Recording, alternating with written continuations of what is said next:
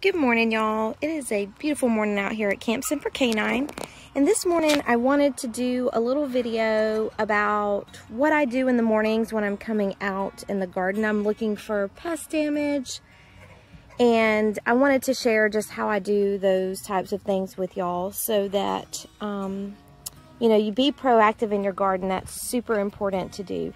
So let's get started. So typically when you are inspecting your plants, which you should be doing on a pretty regular basis, I feel like you should be doing it every day if you can, especially if your garden is on site. We don't actually live where our garden is, so it's more deliberate for us to have to drive out here, and we have to come out to take care of chickens anyway. So this is also where we do our training for Semper Canine with our service dogs, and our veterans and our volunteers meet out here to do our training, especially during COVID-19 right now. So, you know, not really any public areas open that we can train, and being outdoors is the safest. Anyway, back to checking for pest damage. So this is our lemon cucumber plant that's in the front of the garden here. And one of the things you're going to be looking for is little holes where something's been munching on your plants. And if you didn't know, most insects that lay eggs on your plants are going to lay them up under the leaf to protect from rain and sunlight. So if you do notice some damage and you're not seeing bugs immediately, I see a few ants on here. They are fine. They're probably eating the bugs. Ants are one of those insects that are beneficial and a pest. So it really just depends on what your ants are doing as to what category they fall in. I haven't seen any damage on this plant yet. I'm not seeing any bugs at the moment, but since I don't have any rain in the forecast coming up, I will be spraying these with neem oil maybe this evening. And you do need to, if you're going to treat for any pests, I use all organic methods because we have the bees. I'm definitely not going to do anything that is going to damage or harm my bee population, our honeybees. So you definitely want to do that in the evening time and when there's no chance of rain in the forecast. I mean, rain is going to slow down and pretty much eliminate all of the pest control efforts that you're trying to make. So I'm not seeing a whole lot of other damage. I mean, damage on your beans. This is probably a cucumber beetle or flea beetle. There's a bunch of different names for different bugs. I actually have an app that helps me identify pests based off of what plant it might be. And then I also use Google Lens. If I can take a picture of the bug, I will use Google Lens to help me identify what the animal is, or the insect is, or animal. And then I will do some research on if that's a beneficial insect or if it's a pest. So let's go inside the garden and look over some other plants.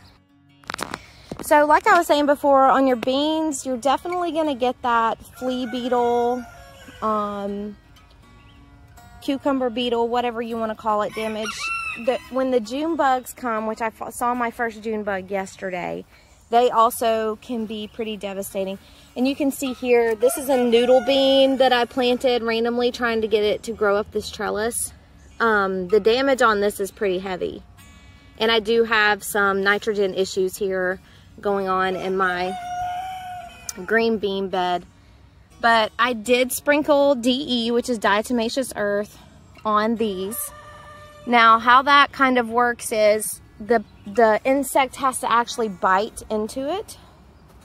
I mean, that's the neem oil. I'm sorry. The diatomaceous earth, it's supposed to kill the insect on contact. So if the insect is on there when you're sprinkling it on, or if the insect is climbs onto the plant that has the DE on it, it's supposed to kill it off. Neem oil is one that will kill the insect as it bites into it. So you will get some damage with the neem oil. However, I prefer using the neem oil. I use DE as a last resort, and then I also use BT, which is a caterpillar killer, like for the cabbage loopers and that sort of thing. But anyway, so since I did sprinkle DE, have not had any noticeable damage that was extra. And I also put some blood meal in here a couple of days ago, and I've already noticed a little bit of a difference in the color of my green beans. These were nitrogen deficient. These ones are not. These ones are doing great. These are Christmas pole beans. And I have a Kajari melon here that I'm growing alongside that will help climb this trellis and make this really pretty space. A normal pest that you're gonna get with squash, there's lots of them. However, I've been fortunate enough that I don't ever have vine borers or anything like that. I mean, I hear a lot of people talking about them. Knock on wood, I've not had any issues with my squash plants, so I'm just very thankful for that. There are a lot of people who have a lot of issues. I've seen some cucumber beetles on my squash leaves. There's not really a lot of damage going on with those, so fortunately I haven't had any major issues with squash pests. But again, I'm always looking, I'm trying to be proactive. If I can see something that's a problem now, then I immediately try to solve the problem, figure out how I can correct it. And that's one of the reasons why it's so important to check your garden every day, because you can be proactive. A hornworm, which knock on wood, I have not found one this year. Last year we only had one. Can wipe out a whole tomato plant in a day, like the whole plant, even more. And I've seen some people in some of the Facebook groups that I'm in, and see, I can see a little damage over here on this tomato plant, potato plant. That's exactly what I was about to say. Sharing some pictures of their potato plants that are just completely stripped bare. So this one may not be pest damage. I'll do some research into that. I'm not really seeing any signs of a pest that was here. But again, I'm looking at all of my plants. No, I don't check the back of the leaves of all of my plants, but if I see a problem area, I check that area over really well and all the plants that are around it. I'm looking on the ground to see if there's any pests, any, poop from the pests. That's normally a good indicator of what type of pest you have if the damage has already been done. So that's kind of the things I'm looking for every morning when I walk through the garden. And I'm seeing some damage on my sage here. Don't know what would be getting after that. Maybe a grasshopper. Sage is one of those, and some of your herbs are pretty protected in the garden. I mean, you use them to help deter pests. So sage is one of those that, sage, rosemary, I mean, most of your herbs, you don't typically get a lot of pest issues on because they're going to help you with that. I'm not seeing a lot of issues. I mean, like I said, we have some of the leaf that's getting chomped on. I haven't seen a lot of new damage. I've seen some, but not enough for me to do a complete treatment. I am starting to see some damage over here on my cabbage. So now that the thunderstorms have subsided, tonight I will be coming out here and treating my cabbage. I will spray my beans, and I will be proactive and spray the plants that are close to those. Let's see, what do we have over here? Nothing major going on here. Artichokes looking beautiful. Have a little bit of munching going on my Brussels sprouts, so those will also get sprayed with neem oil tonight. And obviously, if I'm seeing any sign of insect damage and I see the actual insect, I'm going to be eliminating the insect, and I'm also going to be double checking and making sure that he doesn't have any friends hanging around. I put this little ladder mesh in yesterday to try to help this guy grow a little. It might not be quite sturdy enough, but it's one of those trial things. Gosh, this bloom on this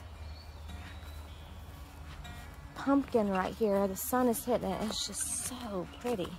It's a male flower. So beautiful. Okay, but anyway, so just a quick video on what I do every morning. I do this every morning, and then I do it at night too, every day.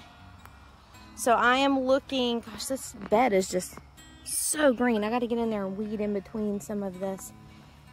And my cucumbers look like they're kind of wilting a little bit, so I need to come back here. I have another piece of that ladder mesh, and I was thinking about making another little trellis for them, like a separate one. And I've got to harvest this lettuce too. But anyway, that's kind of what I'm doing every day in the garden. I'm looking for that grasshopper. That's grasshopper damage. I'm looking for problem areas that I can fix now, or that I can research throughout the day to find out how to correct it.